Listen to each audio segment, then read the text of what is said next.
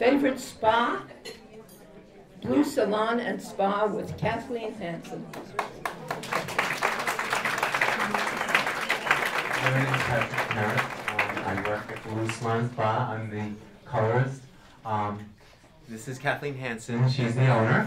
And this is Maria Chin. I'm not really sure what she does. I'm only kidding. She's the in-house accountant bookkeeper. I've been in the area for well, the past like 35, 36 years, so I know a lot of faces. And I'm very happy to be working in Stony Brook. Over the years, I worked really hard, and I worked really hard building up a business, and I took ownership of the business. And then in 2012, I decided to take over a spa. And then I'm going to make this really brief. In 2015, because of personal issues, I was looking for someone that I could entrust my business and take care of it like I did.